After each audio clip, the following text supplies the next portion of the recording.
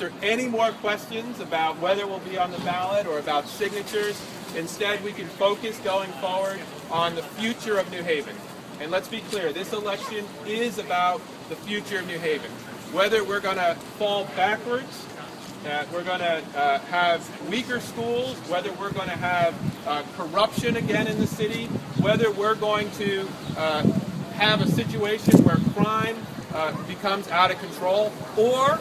we're going to move to a bright future working together, where we have great schools for all children, where we make sure corruption has no place in city government, where who you know doesn't decide whether or not you get city